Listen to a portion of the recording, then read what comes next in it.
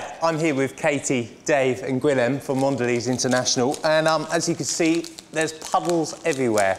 This is Cadbury's latest innovation, and it tastes pretty good. It's got a runny filling. How have you done it, Dave?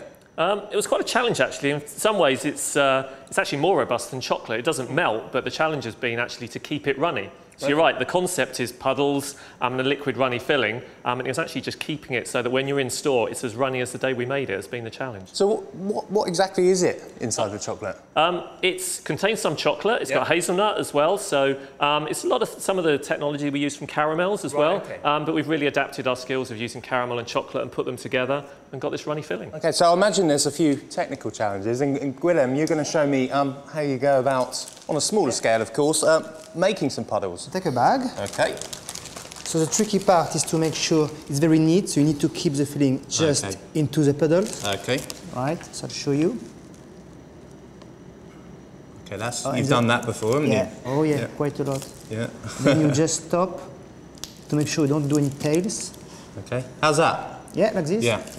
Okay. Great. So what you're seeing there, Rob, is some of the challenges of why this took so long is it's not just the recipe, but how you actually can handle it. It's really runny, so there's a lot of learning to do in terms of the factory as well. And actually, you notice when you ate that chunk earlier on, the chunk all melted in your mouth. It didn't all run down your shirt. So the mould design has been very specific to be fun, but also so that you can break the puddle without it breaking all down and being messy. Okay, so they don't just look pretty, they've got a sort of real function. There's function as well. You know, we had to go through probably 20 or 30 different mould designs to see the one that you're using there. Okay, so no wonder it took 2 years to come to market. Absolutely. Yeah. So Katie, how big is Splash of Puddles made?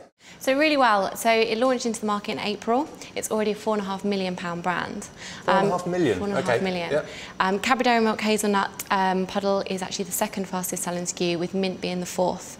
And we already know it's been hugely incremental to the category as well. Okay, so we know that Marvellous Creations has struggled a bit this year. How long do you think Puddles can continue to grow?